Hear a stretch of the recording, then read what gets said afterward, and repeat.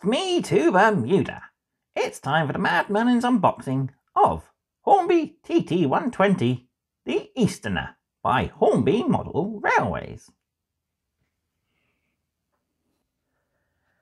Hello everyone and welcome to another Mad Merlins unboxing, and today is my first unboxing for the Hornby TT 120 range. So I've already done my overview of the range itself and the first issue of the club magazine, and it's a really exciting time to be a model railway hobbyist. As people are well aware, living situations are getting a bit more cramped nowadays. And TT120 is basically a much more space-conscious scale and is a little more of a true scale range of models. So yeah, it's going to be a good range. So, as I just said, what is TT120? So it's Hornby's new scale range.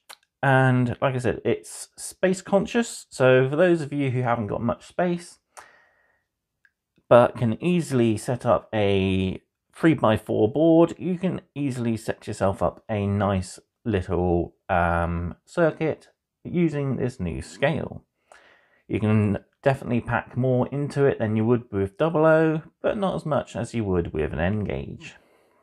As you can see, there's nothing in front of you at the moment for the unboxing. That's because it is, as most model railway sets, a rather large box. So I'm going to have to adjust the camera in a bit, and then we can get into the actual unboxing of the set itself. So I will adjust the camera and I'll be right back. So here we are with the train set itself. So this is the Easterner, and the Easterner was a moniker for the London to Edinburgh service that ran along the East Coast back in the 1950s. So this is locomotive 60004 William Whitehall. I'll give you a few more facts about this particular loco when we get to the up-close personal stage of the review. But first, let's take a look inside the actual box itself.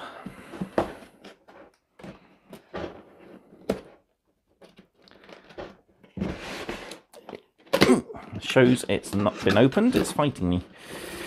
So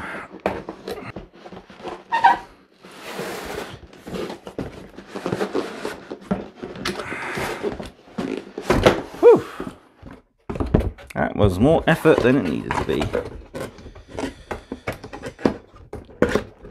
So we'll set the box back there.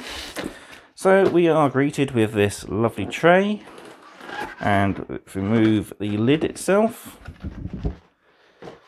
we see the contents of our pack here. So we've got the standard basic Hornby controller.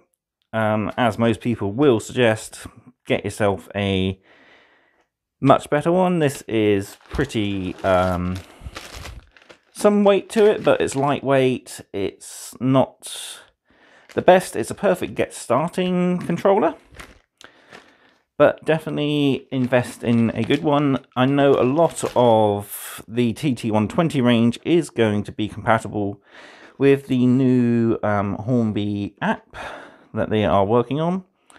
So if you have your DCC fitted on all your locos and stuff, you can run your trains from your phone, which a lot of us have a phone nowadays with at least smartphone basic features. So got a random piece of plastic there. So we've got our locomotive, and wow, that is pretty heavy. Yeah, the loco is same if not heavier than the controller, so some definite weight there. like I said, we will take a closer look at this beauty in a minute. So there's our loco. And we've got our rolling stock. So we've got BR Mark 1 composites ×2. There's the second. Lovely, nice maroon red colour. Yeah, very nice. And then we have a, I think I've already done the Mark 1 brake. Yeah, there's the brake coach. So that's the second composite coach. And this is our brake coach here with the baggage compartment at the rear. So we've got our track, we've got all our curves. So we've got a shallow curve, which is going to be attached to the points. And all the rest are our radius curves for our track. We've got our straight track, including our power connector and our points. So much the same as standard Hornby points, but really good quality track. We've got the power plug for our controller. And finally we got our rerailer and our set of buffer stops. And finally, you can just about see it there, we got some fine details to attach to our trains. So we've got the vacuum pipes and even some pipes there that run from the cylinders. I think that is everything. Yeah, we just got our basic paperwork, so we'll take a closer look at that in a minute. It's nothing special, just general care for your locomotive and how to use your controller and stuff. So the one thing these sets don't have that other train sets have is the track mat. It is shown here on the back. This is absolutely free to download from the Hornby website. You will need a pretty big printer in order to print it off at the correct scale. But so we get the basic oval here with the track pack extension 1. So we get a siding and some extra straights. So we can extend this into track pack 2, which adds a half inner line. Track pack 3 finishes the inner line and gives us a second siding. Track pack 4 extends the second siding into another double siding. And then finally track pack 5 will add a inner siding and give us 2 larger double sidings there and the single siding. So most of the buildings are shown here are the Settle and Carlisle style buildings from the Hornby Scaledale range, newly scaled to the TT120 scale, of course. So we got a single station, a through station here, good shed, engine shed, signal box, and a watering tower there as well. So pretty nice, very good basic line for a beginner. But I have had experience in model railways and I have been planning a new one for some time. This new range was the absolute clincher for me to actually get on with it. So we'll zoom back in again and we'll take a closer look at some of the components. And I'll get my turntable out so we can see them rotating. So what we'll do, we'll start with the track and the paperwork before we look at the locomotives and the rolling stock up close. So our track is just held on with these thin little elastic bands.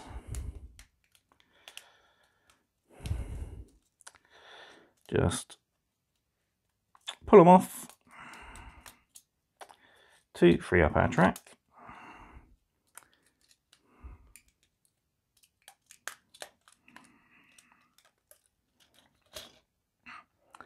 So then we have our straights These are the double straights, I believe, and we got our points there as well, so they're nice length. I haven't got a measure stick next to me, but these are really good pieces of track. Perfect, I think, for a beginner hobbyist or a returner much like myself.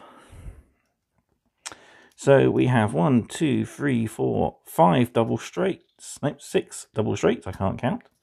We have a power connecting clip here, which is again another double straight. We've got our left-handed point, and then we've got all our curves.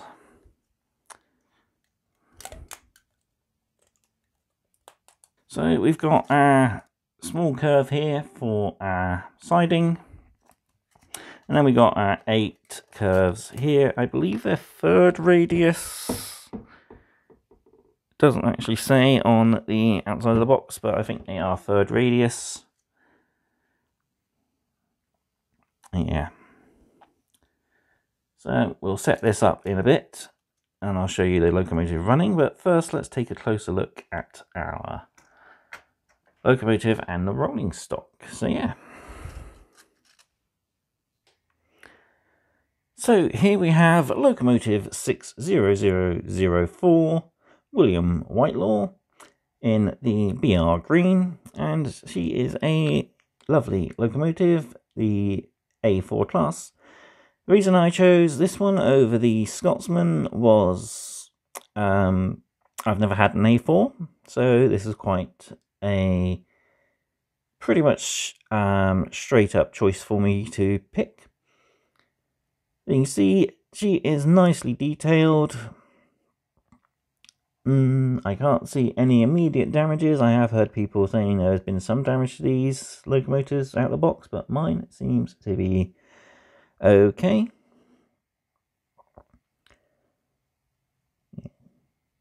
Looking very lovely there. I believe we got separate fitted handrails there, so they're not moulded on. Most of the other details, though, are moulded on. There's really nice details. We've got lots of rivets. We've got whistles, safety valves, and all sorts. She is, like I said, really, really detailed. Even the coal in the tender looks pretty good. So, like I said, the only other separate fitted bits are the vacuum pipes, and I believe it's some of the small gold details that go to the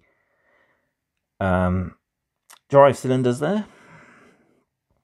But there we have her. Looking good. Can't wait to get her running. I'll give you a little view of her running in a minute.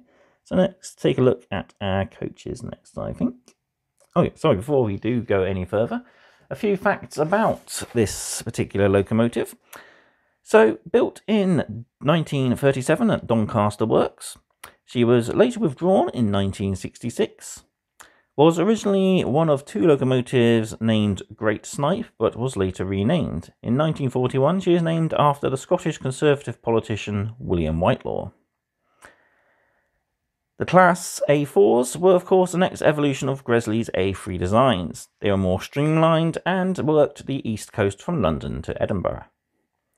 Most famous of this class, of course, was number 4468, the Mallard, who broke the world record for steam in 1938, reaching a massive 126 miles per hour at the time. And here we have our coaches. These are just BR Mark 1s in that lovely deep maroon red colour. So we get 2 of the composite and 1 of the brake, and they are really nicely detailed. They've got window stickers for no smoking, as well as moulded seats on the inside there as well. So they do look pretty nice for a nice starter set piece, but all in all they will be quite nice and will look nice running behind our locomotive. So, I've just forgotten, we haven't looked at the paperwork, so we'll look at the paperwork, then we'll get this locomotive up and running. So, here we have our pieces of paperwork, and it's just our General maintenance operations instructions for the class A1, A3 and A4s. So we got our points of lubrication, so the main wheels underneath the loco, the pistons there. So we've got the accessories here. We've got a vacuum pipe front, a vacuum pipe rear, 2 drain cocks, and a set of chains. We've got assembly here for plugging in our DCC as well. And then we got how to access the internal workings of our locomotive there, and fitting, of course, our decoders. And then we got a few extra safety notes on the rear. And then we have our controller operation instructions as well, so safety warnings on the front. And on the inside we got how to connect it all, how to operate, so making sure you have your direction set, then slowly increase your speed. As with all trains, you do want to run this in for about half an hour in each direction, just to help ease up all the mechanisms on the inside. Like I said, I'm about to set up the train and we will see this beautiful locomotive and its rolling stock running. Okay, so I have run the locomotive in half an hour in each direction. So now we will back her onto the train and give her a little run session just for the camera. So turning the power up.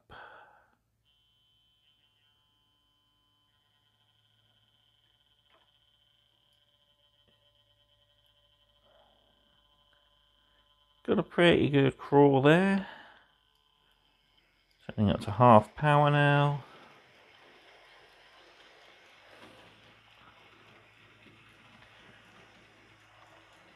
And she is coming in to the siding. We'll slow her down a bit.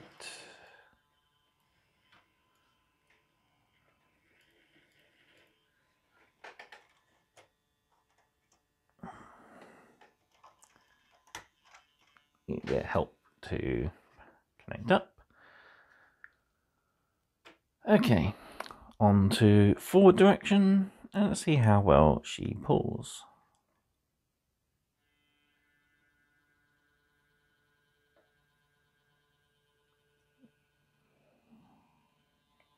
Bit of a wheel slip there.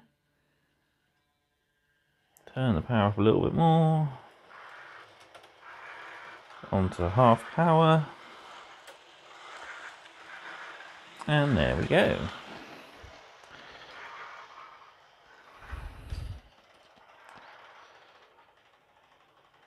Oh, it sounds like we've got a derailment already.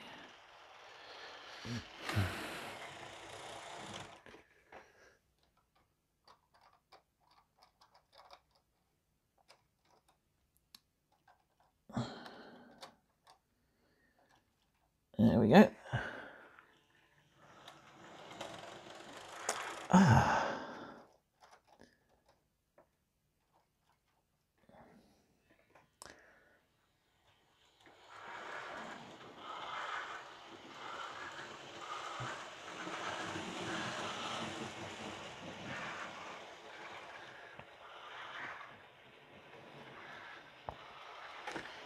Yes, so she's running pretty well. She does struggle a little bit, I've noticed, especially on the corners. But she is going pretty well, and that carriage has come off again. So I think it might just be that I haven't got the track perfectly flat. I have connected it all, but there must be a slight bump somewhere. I know the baseboard I got here isn't exactly the best. It is my gaming and painting table, but it'll do just for a demonstration. I have heard from other people that the carriages do tend to derail and are rather noisy, as you might be able to hear. And yeah, that back coach has derailed again, so that seems to be a problem.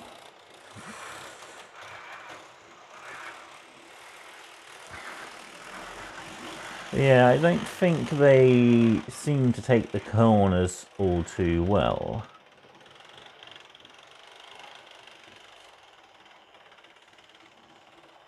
And I'll slow it down again and try and get that sorted.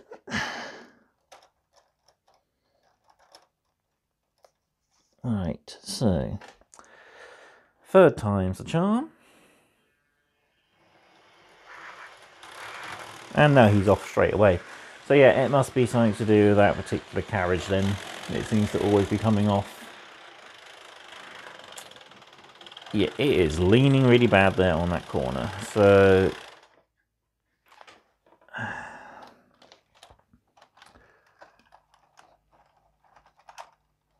I'll just go ahead and take that off for the moment.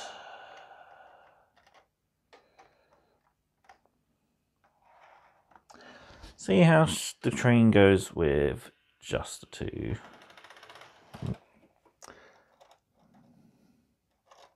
And I nudged it off the track there.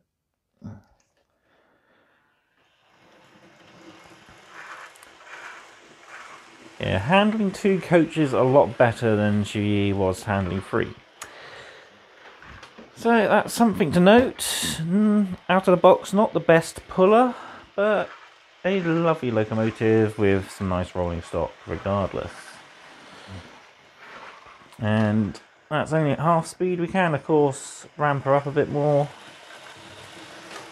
but we don't want to be too unrealistic with it.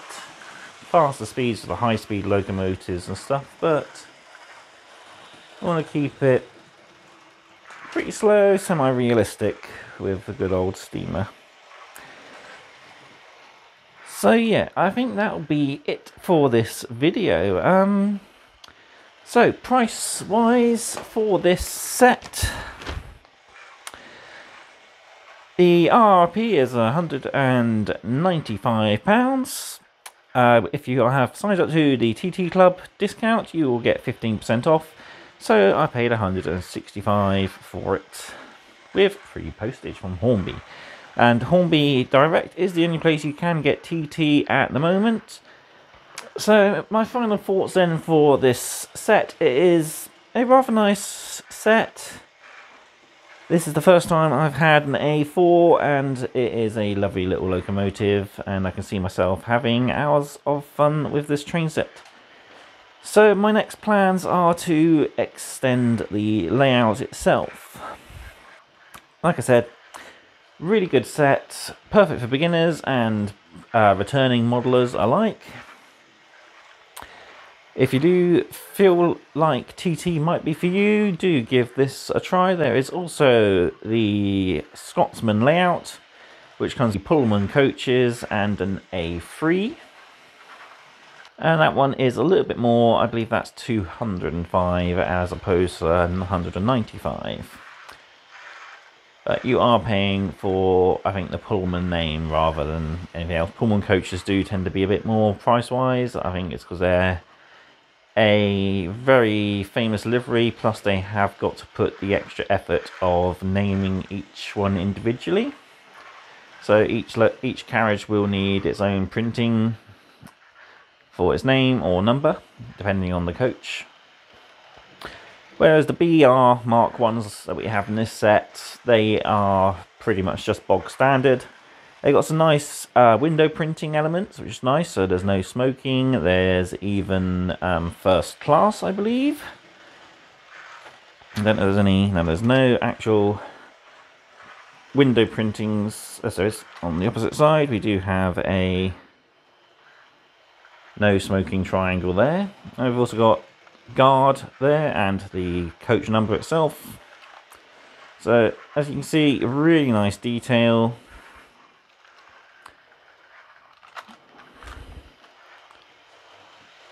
Yeah, emergency lighting point there.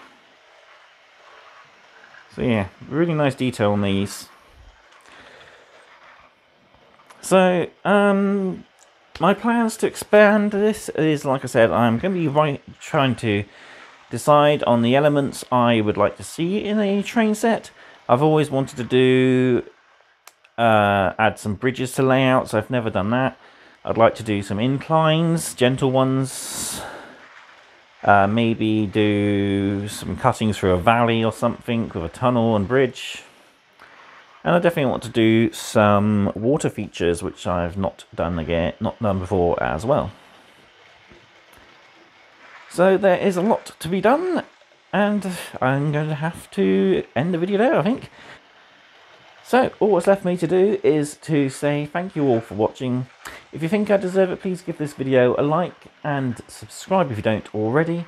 Also drop a comment down below if you are a TT or Model Railway fan, and let me know what you think of this review. And there will be some polls coming up in the future on my channel, so pay attention, as I'm going to be giving you lot, the viewers, the say in what elements get added to my layout.